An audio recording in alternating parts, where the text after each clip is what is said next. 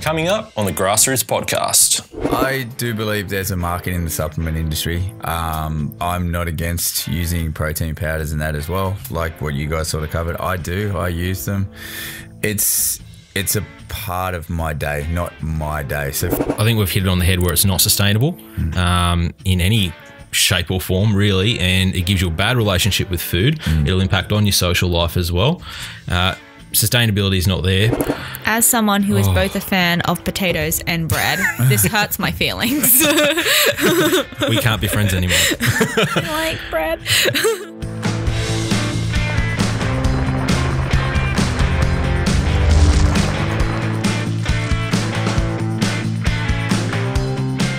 Hi everyone, welcome to another episode of the Grassroots podcast.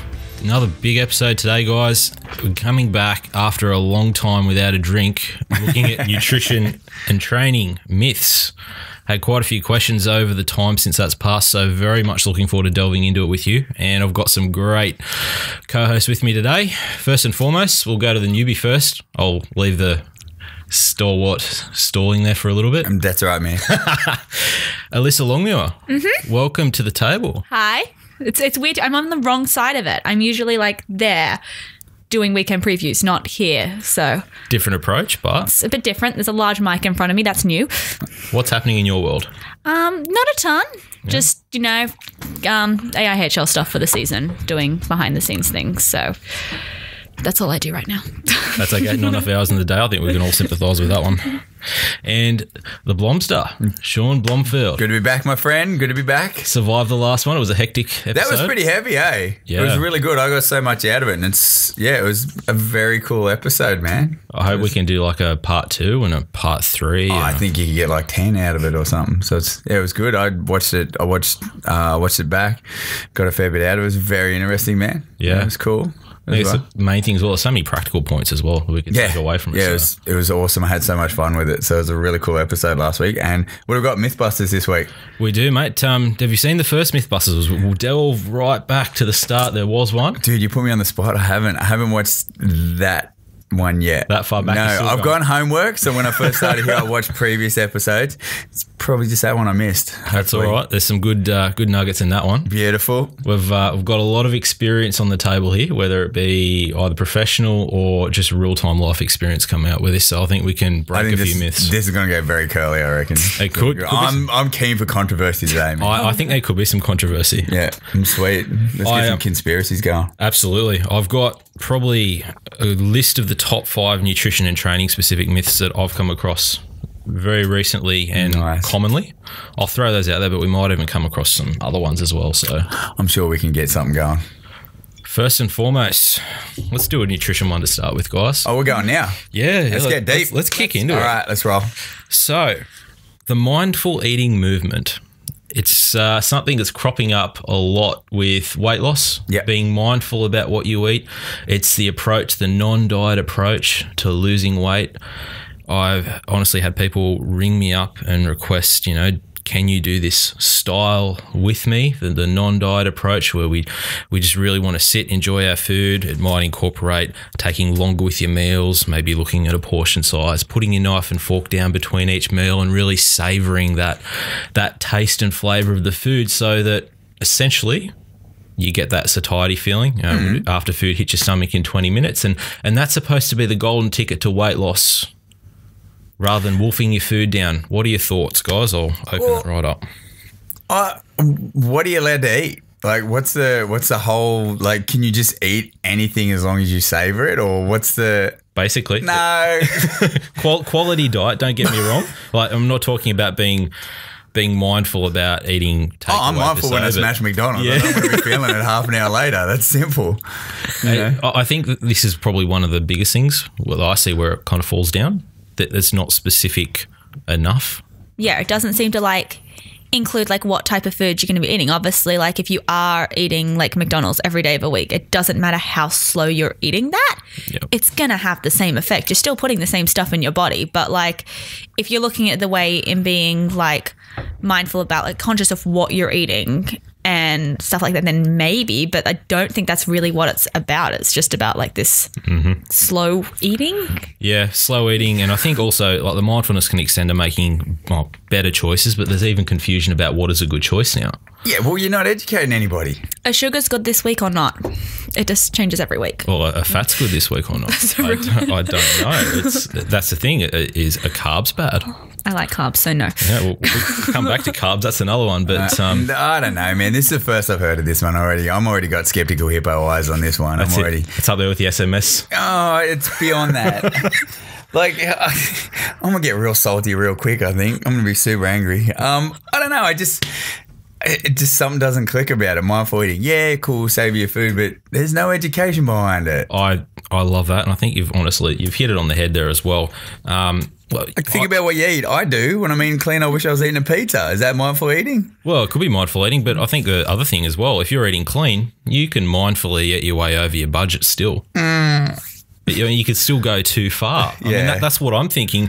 If you give me that lovely salad that supposedly is great for me, I can eat. Well, I tell you what, I'm the person they clear out of the buffet, and I'll be mindful about it, don't get me wrong, and I'll put away far too much. And I think the notion of taking being able to quantify something to say that this amount, you need a certain amount but no more. Okay, this is your actual requirement for what you need. People need guidelines, man. Every time. Yep. We need guidelines. So I think we just quashed that one. Easy. Even as soon as you said that name, busted. Done. Yep. Get it out. Mindful eating. Yeah. Go on, thrown away. Yeah. Yep. I'm happy we've got a consensus on that one. We've made it through 1 point without arguing. So that's okay. We're doing excellent. I think it's going to ramp up. Oh. So, protein. More is better. Alyssa. No. You should go. Shaun, take it away. Okay. An adequate amount is better. All right. A quality amount is better. Like, for example, you could go one way with a vegan or a vegetarian. It's harder to get protein in because of the amino acid chain that someone will take in due to not getting in your meats, like your simple ones, your meats, your eggs, all that sort of stuff. So sometimes it's not more is better. It's getting the right quality protein is better. And like recently when we were down in Sydney and that, one of the nutritionists I saw, he was saying that it's not exactly how much protein you get in now. It's the quality of protein and the quality of the amino acid count that counts more because it's actually a more productive type of protein, if you get what I mean. Yeah. So I wouldn't say more is better. I think the bro science version of more is not good, How many grams should you eat? 8 grams per pound of body weight. Yeah. That Arnie mean. How much protein should I have? All of it, there's a base you need, but a lot of it is marketing nowadays, especially like you probably see with the nutrition companies, protein powder. Oh, absolutely. Big serving sizes, man, 35 grams. Like it's a good quality selling point. Like if that was the protein powder I was selling you, I want you to finish it quick because it means you're going to buy more. Yeah. Great. Have 40 grams a day, every day, twice a day, all that sort of stuff because you'll burn through it and you'll come back and give me more money. Yeah. So I do believe like there is a certain threshold like you have to work with.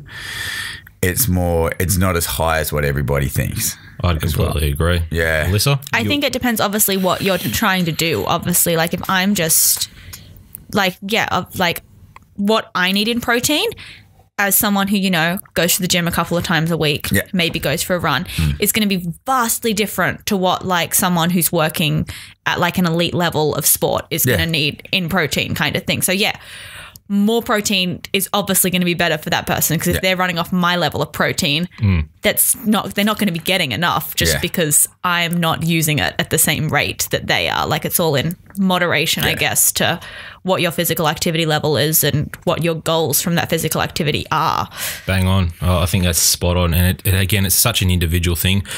Looking at the recommended dietary requirements, 0.8 of a gram per kilo of body weight, most people would look at that and go, okay, for a general individual not undergoing heavy activity, that's quite conservative. Yeah. Really. And then the biggest question is how much is the ceiling? How much can someone absorb during a day? I usually start at the 0.8 if someone's starting out. A lot of the times I don't actually count macros with people with it and myself as well. I think it's too much. I think you can follow basic guidelines and then go from there.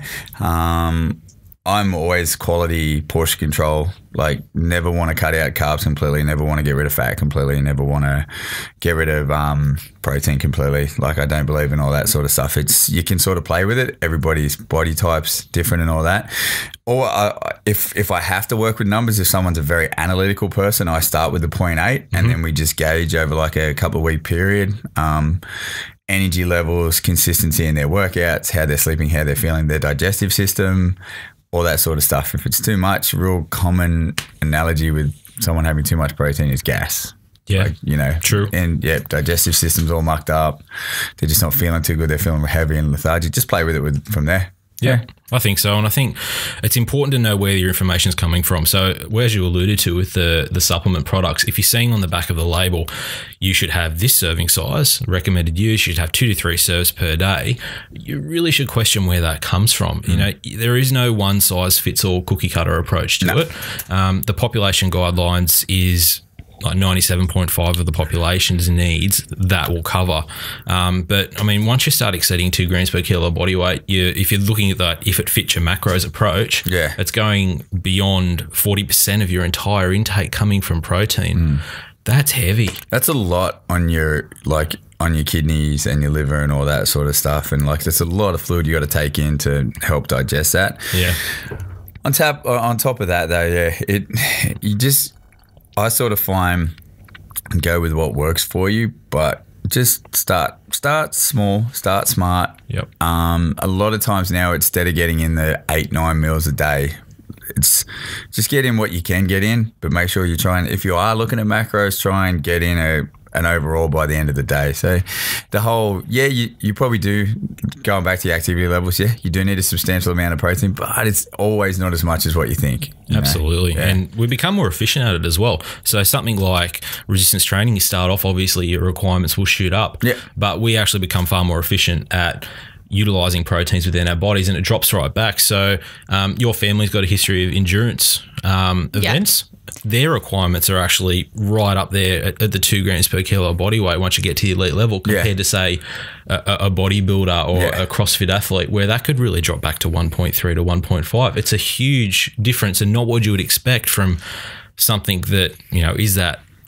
Oh, there's a massive rabbit hole you can go down with that one. Like you can do comparison versus lean body weight to body weight. You can do different body types, ecto, meso, endomorph. Compare us like how you digest protein and what you take with carbohydrates. It's more, don't overthink it. Sort of an analogy I heard from a gentleman that we went and saw a nutrition course. It's like you're looking at a house that's on fire and you decide to mow the lawn instead of focusing on the house. You're sort of looking at the wrong thing. So just overall, good quality protein, like as long as it's clean, good, high quality sort of stuff. If you're someone who does have a sort of specific dietary need, like a vegan, vegetarian, anything like that, just make sure you're getting that amino acid count as well. So you're mixing and matching, so it's quality and it's more, you get it down right, it's just so much better for your whole, as your body as a whole, because at the end of the day, you are a machine. You've got to put in the right fuel. You've got to go from there. So just stay consistent with it. If you are exercising and getting more activity, you do have to take in more. Just be smart. You know, you'll be surprised on, just play around with it. You know, Alyssa, have you found in your family, with that background as well, have you noticed a reliance on supplements or a want to have to go down that road for supplementation to fill a void that might have been, I suppose, perceived? But not really, just because with my brother, he was like quite good from quite a young age, which means once he hit like mid-teens kind of thing, we were having to worry about things like the anti-doping policies and stuff. So with obviously supplements, they're always kind of a bit of a grey area and better safe than sorry in a lot of cases. If anything, it was like, I can't remember, like milk powders kind of things. That we used when he was not like super young, but like around 12 years old kind of thing, where he just wasn't growing because the amount of energy he was outputting in a day was more than we could physically get into him. So it was just to like up the count of things that his body could actually ram through, so he had some hope of growing kind of thing. Yeah. But yeah, since then, like, we don't have anything in our house. It's just like endurance drinks for like after races. That's about it. Yeah. And even then, whenever I need them, I can never find them. Takes them all. I know. I'm like, went for a run, you know, feeling a little dehydrated. Should have some post-race drink stuff around here. Nah, it's all empty. And I think the biggest thing to take away, more is not better. Protein is a part of the picture. Yeah. If you're looking to put on muscle mass, it is a part, but only a part. I think the doping thing is a very valid thing, especially for athletes. Yeah. Jump on WADA websites, jump on the ASADA websites as well. You're looking at, and I just went through this and reviewed it for an athlete that's going to fight over in Canada for a world's title in martial arts. Yep. Shout out to Kieran if you're listening.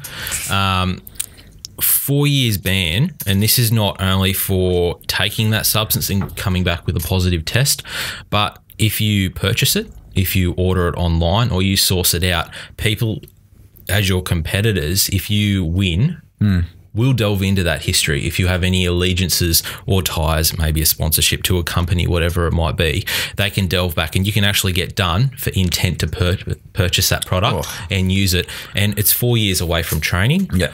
It's no competition, no facilities, no access to coaches. 4 years in the lifespan of an athlete. Yeah. You're essentially and done. I think I've been particularly, like, I suppose, non-forgiving when, like, any doping scandal has come out about any sport where, like, this professional athlete that's an adult supposedly didn't know they were taking stuff. I'm like, I've seen what you have to go through. Like, you read the form, you tick it yourself, you say, I am not consuming any of these substances. The website's super easy to use. You can put in most things and it'll come back and tell you whether or not it's clean or not, kind of thing. Yep. How grown adults manage to accidentally consume things completely evades me. If a 16-year-old boy can do it, like, don't tell me a 20, 30-year-old adult can't. Like, Yeah.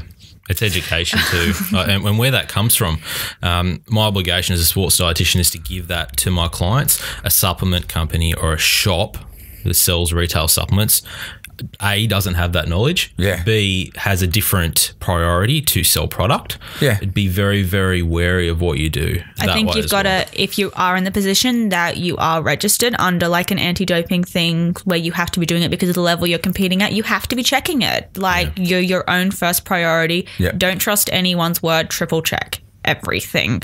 Because, like, worst case scenario, like, well, best case scenario, everything comes up clean and it's fine. Worst case scenario, like, you spot something that you could have taken that could have, like, ruined your sporting career before you actually consume it. So absolutely, and pull it out before hopefully you run into that. Yeah, for sure. How about, Shaun, and this is, you spend a lot more time in the fitness industry. Yeah. Strictly compared to what I do these days. Protein shakes, weight loss, fat loss. It was huge before. It still is promoted. You get these fat loss protein powders. In your experience, how do you approach that subject? Because no doubt it's still something that is thrown in your face in a marketing perspective in the fitness industry. The expo was full of it. Oh, man, it was everywhere. Yeah. How do you approach that? Very slowly. Yeah. I do believe there's a market in the supplement industry. I'm not against using protein powders and that as well, like what you guys sort of covered. I use them. It's a part of my day, not my day. So, for example, if I've finished a workout, I can just go, great, I've got a shake, I've got a client in 15 minutes, I'll grab a shower, do this, do that, I'm good. Yeah. Boom, next one. That's a part of my day, so it's sweet. Or if I'm sort of like, all right, well, I've got breakfast, okay, I've got this and this, I'll throw some protein powder on it, done, ready to go, sweet. As far as approaching for other people is I try and get the habits down first before looking at supplementation. Yep. Supplementation can have a place in anybody's nutritional plan. For example, like your fish oil's been at the forefront at the moment. There's a lot of research on that. If it's conclusive, if it's not conclusive, if it has benefits, if it doesn't, long-term research and all that. A lot of people are claiming it does for joint protection, all that sort of stuff. But as far as like working with the everyday populace, I try and get the going back to what we said before about the protein, get the food stuff down, because that's something you can take with you for a long time. Yeah, absolutely. If we can get you eating right, that's why those fad diets and those shake diets and all that, then they're not teaching you anything. They're not giving you a skill set. They're not. It's like one of the oldest sayings: if you give a man a fish, he'll eat for a day. If you give a man a fishing rod, he'll eat for a lifetime. So I want to give that person a fishing rod, then we'll get a couple of fishes. Knowledge is power, mate. Yeah, so you just want to build with that. A lot of it's you find a lot of it's marketing. Like it's 90% marketing, 10% research with a lot of products out there. There's a few that are very high quality that you use as well. You basically look at the people who market that too. It's a lot of advertising as well. Like you do see with supplements. I think I saw one the other day marketed by a company and they call it the gear. Come on, man. Like really, it's marketing for people who want a steroid alternative. Yep. Give me that BS. Yeah. You know, and there's no real research behind it. You even see behind most of the containers, these are not regulated by nutrition or whatever standards or outlines. They're mostly just, you can sort of just go with the flow of it. Yep. It's a risky industry, put it that way. There isn't regulation on the labelling, the requirements of what has to be in the product, whether it's deemed safe or effective. Be smart, but a lot of the times the basic stuff gets you out of the way as well. Like especially with people who are starting out, you're a fresh canvas, you're a clean slate. Like to be honest with you, anything will work. Absolutely. I'm not saying that in supplements, just grab anything you're taking in, but anything as far as lifestyle changes will progress you forward. Like you're going from nothing to something and you've been doing nothing for a substantial period of time. Like this is the biggest thing I drill in with people. Create a friggin' habit. And how many days does that take? It's a long, like you get salty again. So you get a lot of like. I'll just touch on a few sore points. Oh, it's not. It's even myself and that, but as well, just it's going to be hard. It's going to be tough. Especially with like lifestyle changes, you've had an extended period of time of doing something that disagrees with your body. It is a type of addiction if you want to look at it from a real loose standpoint. Not throwing that term around as like something you just throw out there. No, but the same sort of presentation. You've gotten used to a habit that has been detrimental to your lifestyle and caused you to probably not live as long as you'd like to be. My classification, that is some sort of addiction. It is not coming forward to you in a positive manner. So for example, if someone like we've all been there, like from like nutrition to exercise to being inactive, like you've done it for an extended period of time. You have to get the basic things right. You got to hit the reset switch. You got to learn how to eat clean again. You got to learn how to exercise every day. You got to learn how to look after your body. Like then look at supplements. But until like, I hate people that go, I'm all these supplements. Cool, man. What do you have for breakfast? Oh, I don't do breakfast. Good start. No, you've got to do breakfast. Yeah, or I eat once a day, or I do this, or, or like, like you get it. You guys probably see it in that as well. Like, I really want to get fit and lose 20 kilos. I'm not into that clean eating, nutrition sort of stuff. I like what I eat. Well, that's why you're in this situation, because you're too damn comfortable. How bad do you want it? Yeah. You're going to sit on the fence. You need to make some changes to get there. The quick fix of supplements is a lie. It doesn't get you there. As you said, the word supplement is to supplement your diet. I'm like, I've got like some PTs I work with and some of my closest mates are in the supplement industry. I back it. I believe in it. It's done in the right way. And to be honest with you, the guys I work with are fantastic. They're honest, they're smart, they're really great products. Like I use supplements, I use pre-workouts, I use protein powders, but I do my homework on them. And the guys have always been quality sort of stuff, and I do think there is a market for it. I've been lucky that like I said, with the guys I've worked with, do have really good resources. Like the local guys around town, like the supplement stores, they've got a really good name about themselves. Like they're smart. You just got to when the time's right, you'll know what you'll need to take. You need to have the trusted source. I think taking away from that, it is a balance. But again, you're not going to put the chimney on the house if you don't have the foundation there to start with. So absolutely. Wow. Carbs. Carbs should be avoided. Carbs are horrible. Carbs are all the problems. Ketogenic diets, Atkins, great for fat loss. They're great for sports performance. As someone who is both a fan of potatoes and bread, this hurts my feelings. We can't be friends anymore. I like bread.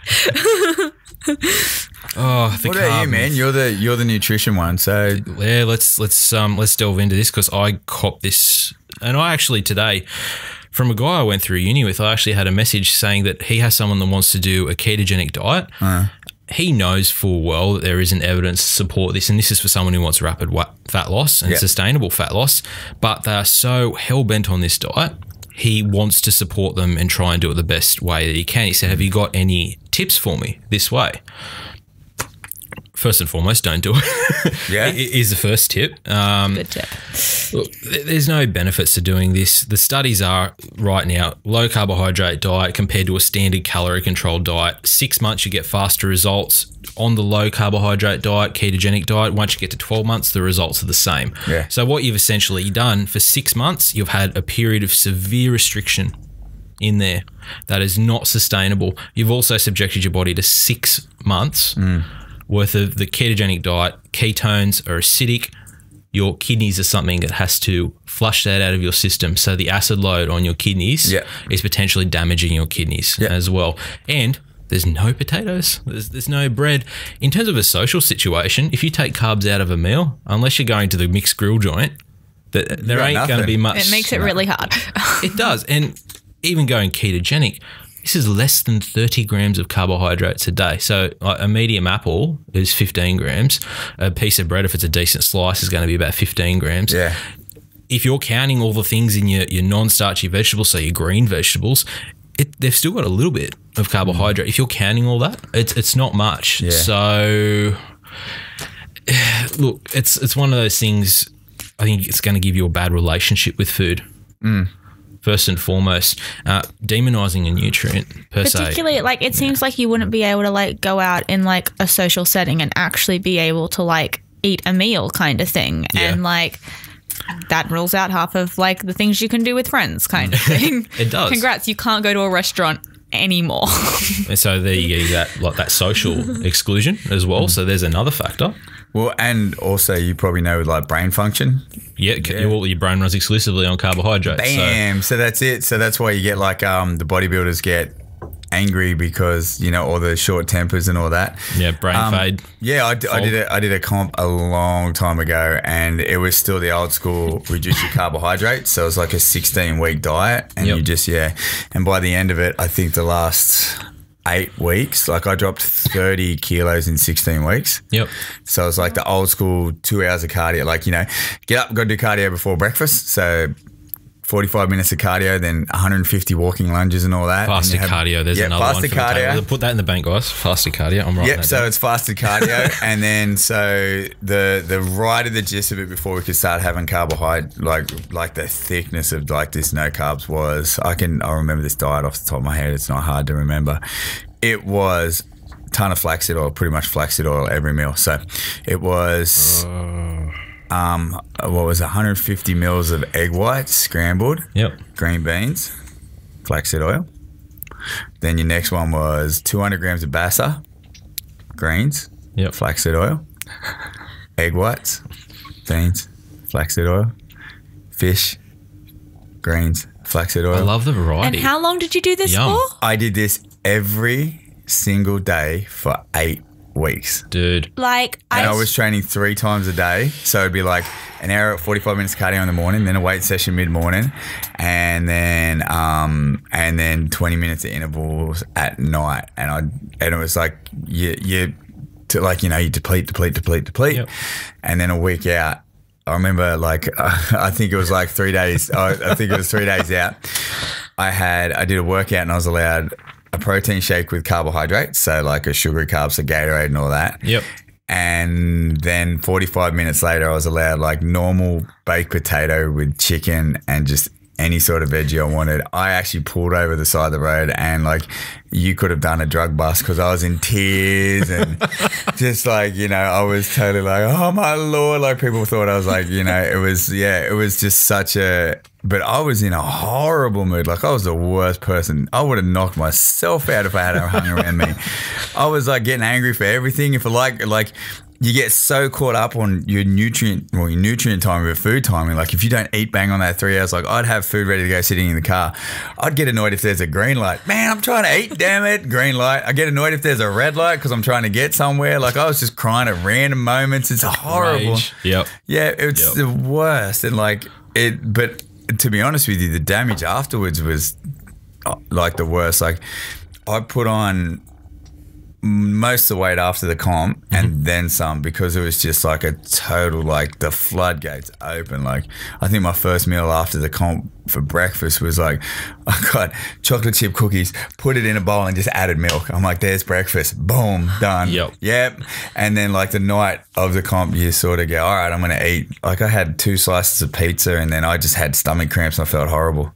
Like I was buckled over in the shower and that as well. And a lot of coaches are getting away from that now. Like you see a lot of that's going in, it's more carbohydrate timing and basically good sources of carbohydrates and going there, because they sort of seen like the, and reverse dieting is a big thing now in people who compete as well, coming out of a competition, and just instead of just going, all right, it's an off and an on, it's like, right, let's reintroduce some calories if you are working at a deficit for a period of time. And if anybody's like interested, a gentleman by the name of Lane Norton has a lot of really good studies on that sort of stuff about carbohydrate timing and carb cycling and all that. I find there's places for it. It's more energy input and output as well. But as far as like depleting like carbohydrates, you need them in your body. Like the best I ever felt was eating carbs. Like it's there for a reason. Like you know. 100% as well. Like you can't run without them. Like the whole keto sort of situation, like it's just, I think it's too much stress on your body. Like there's no, where you getting your energy source from? It's like going, well, all right, apparently my car runs cleaner with no oil because oil's bad for the environment. Your car's not going to run for long. Yeah, put the old vegetable oil in there. Yeah, done. It's a better alternative. Look, there's even for performance and endurance as well. I'm sure you would have heard that now they're going for a high-fat diet and stripping carbs back, where it used to be a traditional carbohydrate loading for the endurance diets. There isn't the evidence right now to support that. So, I mean, a high-fat approach or extremely high-fat in terms of the keto for weight loss, I think we've hit it on the head where it's not sustainable in any shape or form, really, and it gives you a bad relationship with food. It'll impact on your social life as well. Sustainability is not there, but even from the performance side, look at Professor Louise Burke. She's got a study coming out called Supernova, which basically hits low carbohydrates diets on the head, saying that if you do go that way and go with a high fat diet, you're going to negatively impact your performance. And for like 30 years, we'll be okay. And then we're going to have this conversation again because someone thinks it's a fantastic idea. A celebrity probably writes a book on it and they went well on it. And hey, it's good. All right, saying that then, the whole celebrity writes a book. Is it I Quit Sugar or whatever? Something similar. Yeah. Look at the source of where the information is coming from. Yeah. You know, bro science. The world is on bro science. You do and this is where it's also the access to information. They go, oh great, I need carbs. Well, 100 grams of pixie sticks versus 100 grams of brown rice or sweet potato, there's a difference. Yeah, exactly. It's the quality of the carbohydrate. So saying that, they've gone, all right, cool, man, I can have carbs. No, it's having the right type of carbs at there's even been studies now, people just say no carbohydrates at night. Oh, you'll store them as fat. Yeah, store them as fat. No energy. Past 6 o'clock, I'm going to get fat. You know, my ankle's going to swell if I have a carb, Watch out, cankles. We could write a book on this, I swear, dead set the amount of... Well, you hear on the flip side, there was a gentleman who I was listening to on a podcast. He was heavy in mixed martial arts and that. He said he had all his carbohydrates at night because it made him sleep better, because you know how you have that, that post-meal and then you're out. Yeah, he said that's what I got. He said I would go no carbs in the morning, and then from lunchtime onwards, around my workouts and my bigger sessions, I'd get all my carbohydrates. He said I sleep like a log because I said I'm full of carbs, so I'd just be out cold.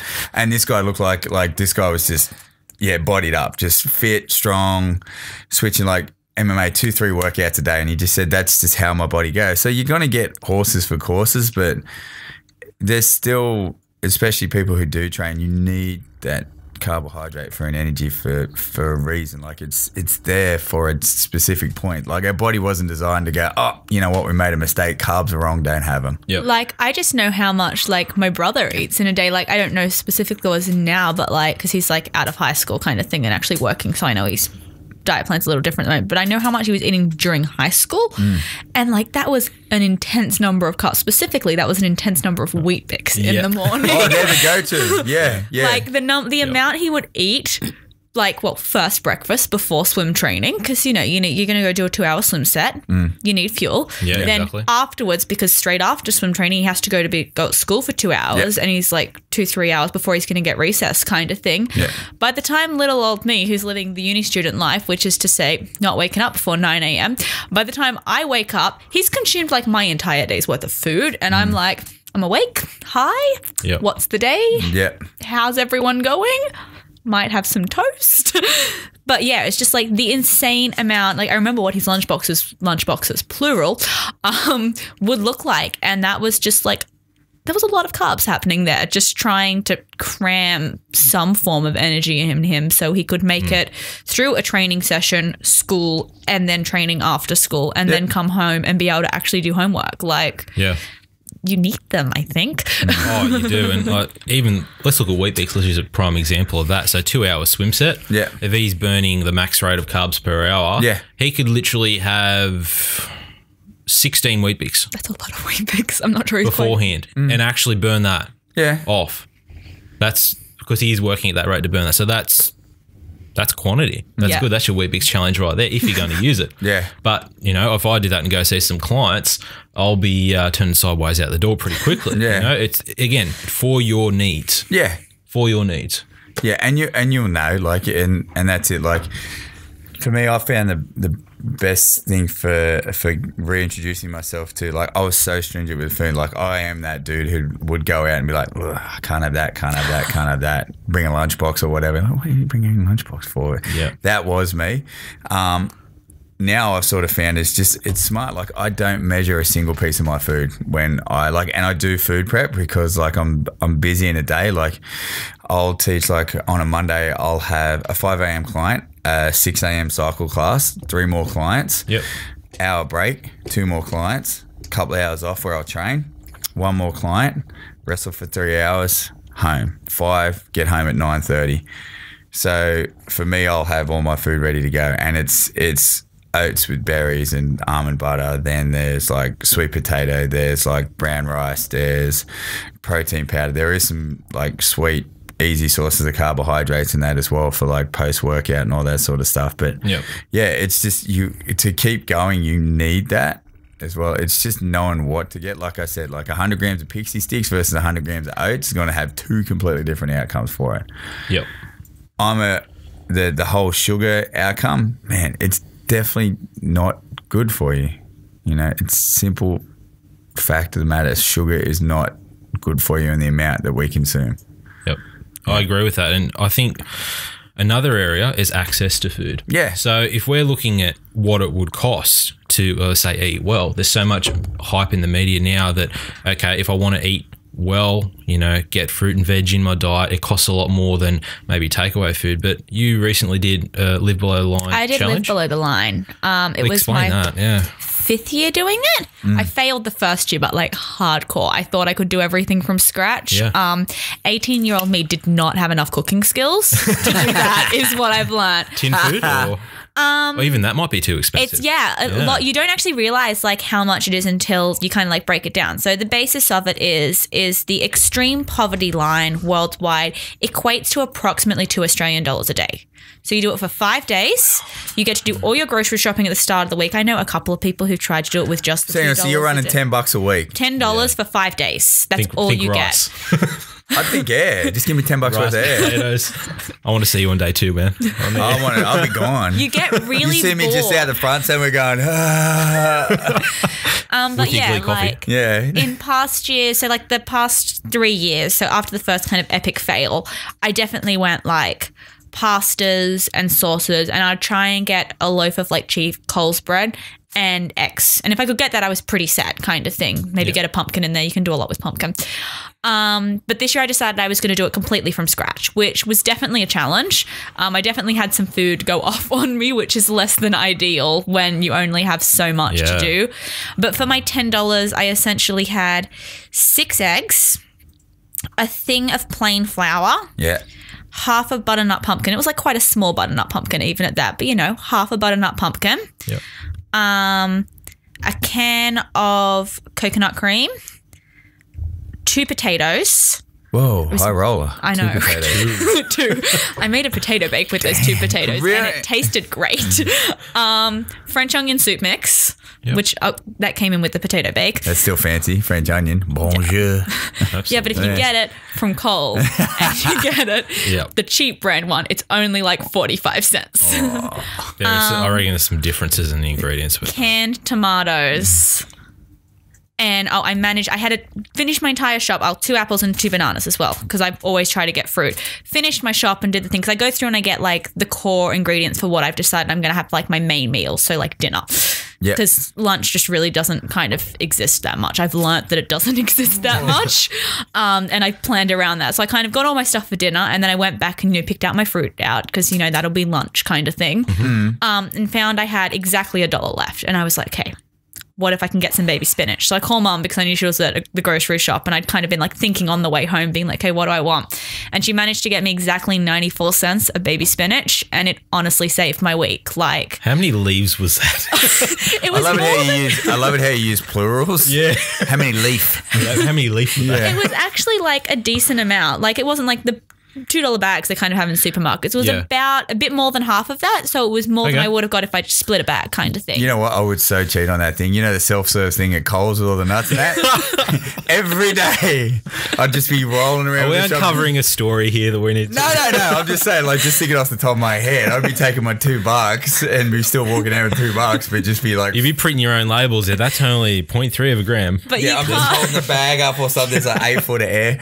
So you got 4 kilos almonds there. No. Read the label. Yeah. That's sultanas, man. Hey, that's what self-serve saves you. Yeah, the self-serve, everything's carrots. So your steaks are not carrots. It is in my book. But yeah, it's like Wednesday morning. I've like definitely had times where I've like woken up doing it before. Wednesday's always the hardest day without fail. Every time your stomach's still expecting food at this point, it hasn't just accepted its fate, which by Friday night it definitely has. It's just like, okay, when you want to feed me again, let me know. So how many times a day were you eating? Like, was it just 3 2? times. Or 3? So you still got the breakfast, lunch and dinner? Yeah. The only day I didn't do lunch was Monday because I only had 4 pieces of fruit. That's nice. I honestly, I could not do that. Anyone that knows me, I said that I clean out a buffet and I'm still sitting there. They turn the lights out on me. I can't live with that. Yeah, I'm straight up like, I go to town. Oh. Yeah, Wednesday was I woke up and I had a stomach ache and I had a headache and my hands were shaking and I was like, okay, we do breakfast. We rearrange like the mental plan for the week kind of thing, like where food is belonging. Yeah. We're going to make breakfast somewhat like not proper portions, but make sure I'm hitting everything important in breakfast because if I can't make it to lunch, we're quitting kind of thing. Yeah. Like if I still feel like this, I'm like, I can't do it. I have things to do today kind of thing. But yeah, so I had a poached egg. I had some baby spinach and I had some of my pumpkin like smashed up kind of thing. Yeah. And I felt significantly better after that because, I hit a protein, I hit a carb and I hit iron, which... So it's like nutritional Tetris. You really got like... It really is. You have to think, I've learned I have to have spinach. I have horrible iron levels that go up and down. They could be fine, they could not be. And it's a 5-day space. I don't know. I've had spinach every single year. After that first year, which I had to drop out of because my iron levels like plummeted drastically on the Tuesday night. I tried to make it through Wednesday. I had uni. It wasn't pretty. I didn't make it. That's gnarly. It's perspective as well. And like you can imagine the third world countries, like the things like the kwashiorkor and marasmus, where you see those babies that literally are being fed a small amount of rice. They've got that massive bloating in their stomach. They're completely nutritionally deficient. It's even the fact like I had an oven. I could cook things like like just like access. Like I could make a potato bake. Sure, my potato bake was a potato sliced it's a up. stripped down That's what it version. is. It's just a potato baked in the oven. Well, no, it's a potato with coconut cream, and you put the French onion soup powder over the top. There's a name for those. What are you can bit like the potato, and it was like a craze, and you get the really bad 80s cafes still do them. I don't know. Hell. No, there is a name. You Punishment? stuff them with either mint Jail? or cheap cheese, and Like jacket potatoes? kind of like a jacket potato. But there's a name for them. I can't remember the craze. Maybe you could look that up. The producer. They're terrible. I don't know, man. But remember last time we've said these conversations where you come up with an idea? Yeah. Half the time it ain't true. But yeah, it's a lot about like making sure you are eating properly kind of thing. And then also like lowering yourself back into it after kind of thing. Like you always see there's a Facebook page that you can kind of join, like a Facebook group you can join if you're doing the challenge, where we can all kind of, people will share recipe ideas, and because you only have so much to work with. Soup, air, water. Ta-da! A big one that comes, there's always someone every year who discovers that you can make pancakes from like bananas and oats and gets really hyped about it. Yep. I had pumpkin pancakes this year. They were an adventure. Made them. Felt very proud of them. Tasted great. Went better than the normal pancakes I made. It's like bag of oats is like $1, I think. If you can get, it's amazing how much you really have to like weigh up. You have to pick what you need definitely for that week, and accept. Like I know the eggs are going to cost a bit, but I like doing it with eggs. I like having the egg option, so I deal with it and cut money away from other areas to go, yes, I can have 6 eggs. But yeah, just like you always see the Facebook posts of people who like, as you were talking about, like with doing any type of dieting, who like they finish and immediately go like eat a ton of food. Oh, yeah. I remember one of the first years I did, I tried to drink a glass of orange juice the next morning. Like it's the next morning. It was so acidic. I was like, I don't like this. And this is from someone, like I really like orange juice. I drink probably more orange juice than is entirely healthy. But yeah, it was just so acidic and I couldn't do it. And so I know like this year I had a crumpet and some honey on it, and I went to gym. Yep. Because it was like just a stretchy kind of class kind of thing, so not high impact or anything. Yeah. The sugar rush from the honey. You felt great. I was like, it's like 6 a.m. on a Saturday morning, and everyone else is like, and I'm like bouncing around gym, being like, hi everyone. I don't know why no one like hit me with a stick or something. Like I must have been so annoying. And then I got fruit on the way home, because all I want all week after it is fruit. So I got to have fruit and yogurt when I got home, and it was just the best thing. I was like, this is great. Yeah. Didn't have lunch just because like my body had more food in it than it had in any 24-hour period previous that week. That adjustment period coming back. It just couldn't do anything. Went to the hockey game that night, had some snacks at the hockey game, went home, had a proper dinner when I got home kind of thing. Even the next day, went out for dinner after the hockey game and just like picked at chips. Like it's just lowering your body back into it and being like, you can have food again. Like, I'm sorry I took it away from you. It was for a good cause. We waste a ton of money. Like, please stop being mad and accept the food again. And that's the thing, like your body will fight back. I mean, whatever fad diet you want to go down, you want to get a meal plan. And right now, if you use a meal plan, it's a diet. Yeah. A meal plan is a diet in disguise. It's telling you, here's a list of meals that you can have. You're not learning anything. I think you back me up on this as well. Where you get people say, oh, just write me a meal plan. It's like, no.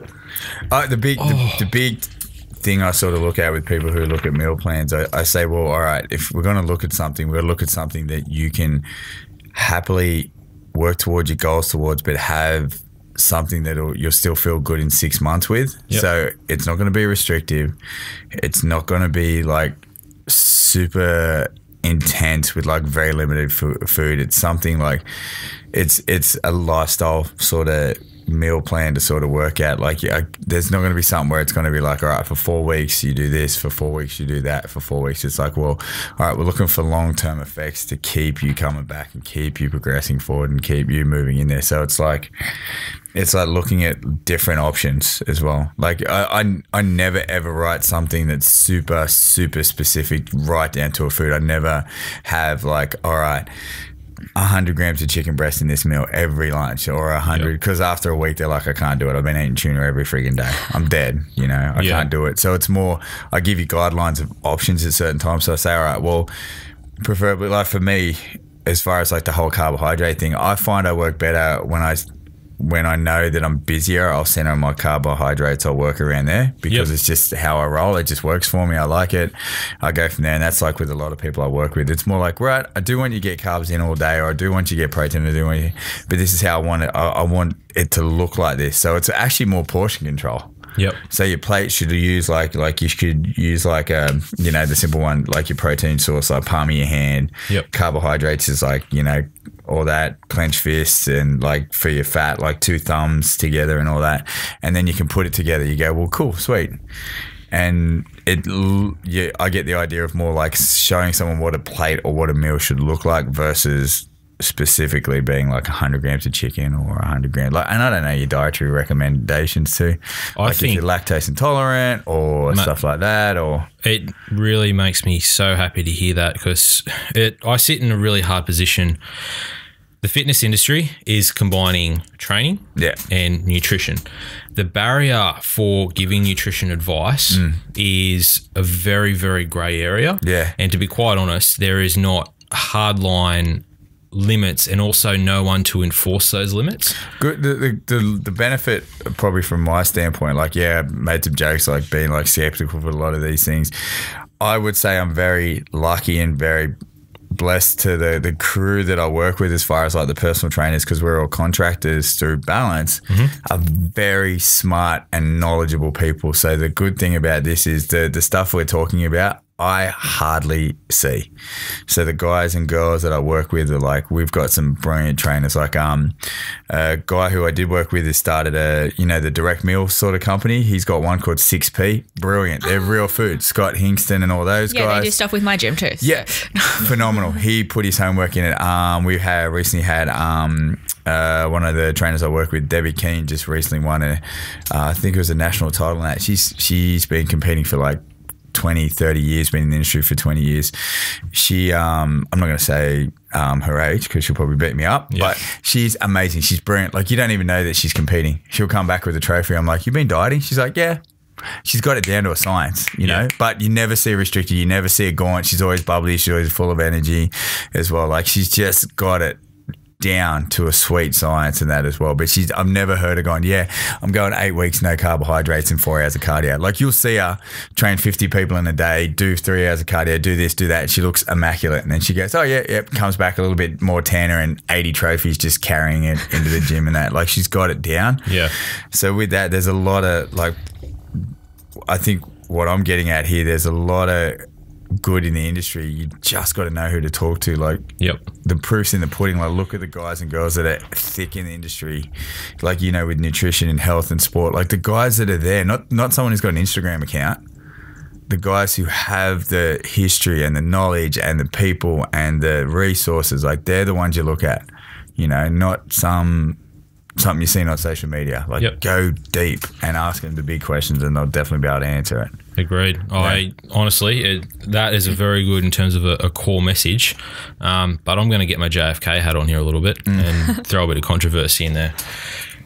This is a very fine line that I walk, because I do a lot of work with fitness facilities. Yeah. Owners and personal trainers who look up to people who have been in the industry a long time, but they don't have the dietetic qualification. And yes, they can write a meal plan to achieve a certain body composition goal. Fair enough. Yeah.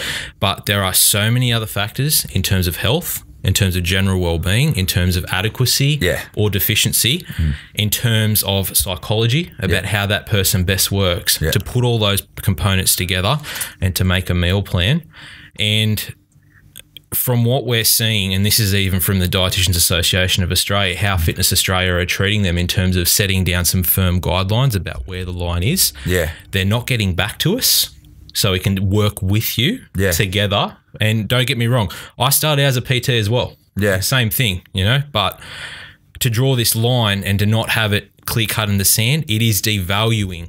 Oh, 100%, man. I agree with you 100% on the way here. So for that, I think the best way to do it is to stay in your lane and have a team. So the way I work, I handle the gym side of things. Great. Yep. Anybody wants thick nutrition? I got your card, your information. I'll be like, great. Here's the guy you want to see. It's the same with mental health.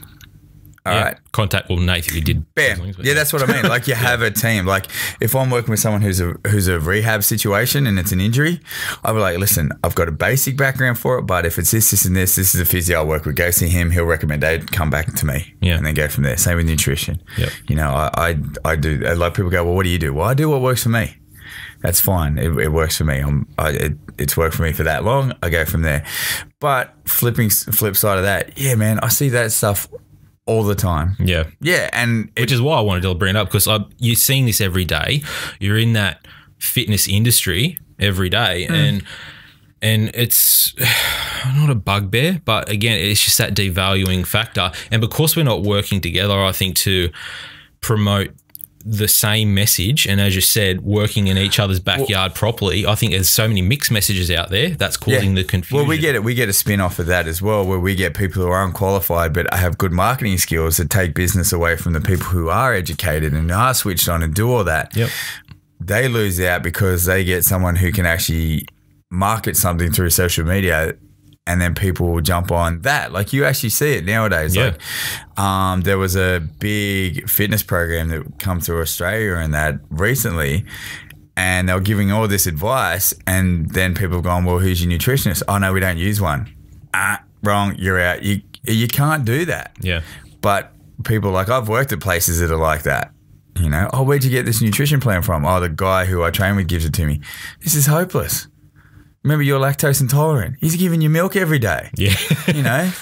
Like, you know, he told you to have yoga. Oh, the guy's jacked and he's 6% body fat. I don't care. Yeah. You know? Or this person does this. Or you hear like, oh, I heard this diet that this someone doesn't have carbohydrates for 1,000 years. Well, no, it doesn't work. You know? Yeah. And exactly. like it gets taken away from us. Like you hear it. Like I've had so many people that do some of the real dodgy challenges and that, like they'll train with me but get the nutrition from them, and then I'll show them their results in the gym of why they've tapered off. Yeah, exactly. I'm not losing any weight because your calorie deficiency is that low. Your body is in fight or flight. You're basically clinging on to everything. Yeah.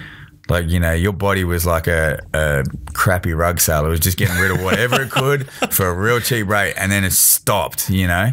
And like, yeah, you do see it, and there's so many people that do that. But on the flip side, there's a lot of people that don't, who are in this for the right reason and do put the hours in the gym and in the homework and the courses and the education and the trial and error and the forefront of the science. And that's probably the big thing I saw about Filex. You've got Filex, which is a conference, and you got the Fitness Expo. Filex is the who's who of the industry that are backed by science, knowledge, experience, all that sort of stuff. The Fitness Expo, I was like, great, you got a few likes, we'll give you a store. You know, there's so many different sort of, you know, issues in the industry, basically. Yeah, you're going to get that. Like, and I know everybody says they're in it for the right reason and that as well. And I do understand that. But remember, you're playing with people's lives. How do we promote change? How do we move forward? Because there's nothing clear at the moment. If you're on the ground in face-to-face, I'm telling you now, you know the same thing. You don't have time. No. Someone needs to make time, but the question is how to do it, because no one's found the right way to do it. But it needs to work together. That's $1 million question, my friend. Yeah. You know, and I think people are slowly starting to come around to that as well. Yeah. I think because we see the change in everybody's lifestyle about how it is so quick and everything's happening. But in looking at that from the statistics of where we're coming, like they're actually saying in theory, instead of us progressing as a human race, we're actually declining. This may be the first generation that's life expectancy goes backwards. Absolutely. So you're like, all right, well, what do we need to do with that? And then on top of that, they're actually a few studies have shown that there's actually more people overweight than underweight. So you're like, well, righto, what do we need to look at from here? Like, we need to look at people that are, you know, who have the education behind them and that. But there's also people getting on board, like, you know, where the prevention's better than the cure. Like, oh, so much so. Backing, like the industry, like the fitness industry, the health industry, the wellness industry gets put to a background of like a pseudoscience compared to like a pharmaceutical industry. Oh, well, there's more money in that. Yeah, it's easy. There is more money in that. Yeah. It's like what we chat about. It's easy to give you 20 pills as opposed to say, like, going back a step, studies have showed the difference, the benefits of exercise and good nutrition on Alzheimer's, Parkinson, depression, do all that. Yep, absolutely. But they don't tell you that. They go, well, all right, we'll give you these 10 tablets. 5 of them are going to put weight on you. 5 are going to make you suicidal. The other one's going to give you depression. But once they wear off, we'll give you this to counteract those. Was it polypharmacy they call it? Yeah. So you're taking one thing that's not natural in a tablet, and then you've got to take 10 different things to counteract the side effects of that unnatural substance in your body, and then you keep going over and over and over. It's a funny situation we live in. Like, we have the access to knowledge more than ever. But that's the confusing thing. There's too much. That's what I mean. I think, what's the right knowledge? Where's the right place to look? It's confusing. Even saying that, things that we thought were right 10 years ago are different now. Like, and it's that whole absolutely coming forward and going from there. And it's making the best choice that you can now with the evidence. Just take your time, do your homework. Like, there's not. I don't feel like the beautiful thing is there's not, when dealing with us, people, progression, improvement, there's not one right way. And that's just purely because of who we are. There's not one right way. It's like with training, it's like with nutrition. What works for someone doesn't work with someone else. Biggest thing is try a few things. And if they don't work, take a good point of it and then move on. But just be smart with the choices. If it's something that is restrictive, like you're removing a complete macronutrient or whatever, or if it's something that's way too stretched or way too full, just be smart with the choices and have a look at like examples. I find examples that people have done it. And there's a lot of smart. I'm really lucky to work with a lot of smart people that know their stuff, and like from talking to you to all this, like there's so many smart people out there. Like, just take your time. The only downside is the people who are smart are spending more time trying to get better at what they do as opposed to telling everybody what they do. Yes. And that's the downside, because they're the ones trying to put out the fires from the people who are doing the wrong thing. Yeah. Yeah. They make the loudest noise. Squeaky wheel gets the grease. Absolutely. So. Well, I think we've run out of time, and there's a few, let's say, sweet messages in there. That's a bad way to put it, but yeah, it was all right. We didn't even get to talk about flat Earth or nothing. No, we didn't. Nah. I had some whole training things in there as well. So really? We can come back to that. Can you give us like a bit of a spoiler of what you had, just in case? Spoiler, yes. How about you only need to train once or twice a week? Oh, we talked about this. We did talk about this, and I think we need to delve into it a little bit more about what that's going to do for you. What it can do for you. We don't have an explicit rating either yet, do we? I'm not sure, Mick. Is there a rating on this at the moment? No, we better be good with this one, because there's several bombs you could drop on that, and I won't. We'll put it in the Trump category. It's fake news. You've been in this industry how long now? 15 years. Okay. Last thing I want to say is, when you're looking at where you're getting information from, 15 years experience combined with PT qualifications. 15 years ago, it was vastly different to get those qualifications, what you need to do compared to what you need to do now. Yeah. Plus on-the-job experience, and I'll tell you now, on-the-job is worth 100 times, 1,000,000 times what you would ever learn in a textbook. Yeah. So use both of those instead of looking firstly at the piece of paper. Yeah. Real-life experience, because honestly, most people can flash a piece of paper at you these days, okay? Yeah. Really, it's meaningless until you find out what's I think the quickest way to sum it up, with anything that's worthwhile, it takes time. It's an investment. Yeah, it's you, and you only get one body. That's it. And the easiest way to put it, 1 or 2 times a week, is like, and the extensive period of time, let's just say like you got a 168-hour week and you do 2 hours. Percentage, if I had a calculator, it's probably less than 5%. It's nothing. You only achieve so much in that time frame. And I definitely, that's definitely going to be another episode, because we can go for hours on that one. Okay, that'll be number 1 on the next one. Yeah, man, be sweet. But I think the best way to put it, I think it's the adage I put: if you want something worth keeping, it's going to take work and time. Yep. Just got to put it in. Hard yards, good days, bad days, dig in, go from there. Yeah, it's a good one to finish on. Easy with training. Yeah, that works. Just it's consistency. Like, if you get good at anything, what is it, 10,000 hours? Yeah, sweet. Every day. That's nothing. Do something. Yeah, exactly. Exercise, get better. Basics. Stop being average. Yeah. The 15 minutes. Don't give me that. There's a sore point right there. Oh, no.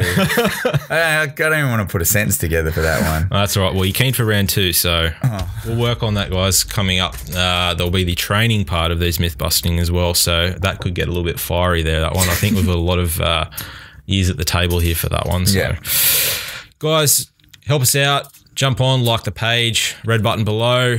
Help us get up there in the ratings. So if you want to follow us, first and foremost, get out your Glee coffee. Have a good sip because we've all enjoyed it today. Yeah. Again. Good supporters. Quality stuff. Yeah, it was good. Yeah. It's always good stuff. It powers you along without getting too aggressive. Yeah. I'll run my day by it. And by Glee. Check out Glee Coffee too, guys. But if you're following us on Twitter, so you're looking at Twitter at Grassroots_AU, Instagram at Grassroots Sports. So I should try that again, should I say? Instagram at Grassroots_sports and Facebook.com/Grassroots Sports. And search for Grassroots on iTunes and also YouTube after I completely butchered that, guys. So no, you did good. Yeah? Yeah, give us a like, give us a subscribe, put like some comments in, share it around. Check out the writing section of the website. Absolutely. We got a new, is it a new website, updated website? All up. There is writing things on there. That is almost getting Mick out here, I reckon, and having a headshot right here for the amount of hours and time that has gone into that. Yeah. I think there needs to be some appreciation by the Earth Movers because that man has not slept at all. It has been purely caffeinated, again on Glee Coffee. Yeah. And, we'll all give him a hug after the show for that. Damn straight. Hugs all around. Nothing beats a hug. No worries, guys. Okay, look forward to seeing you in the next episode. And I said, like, share the word, and look forward to seeing you next time. And that's it from the Fox Den.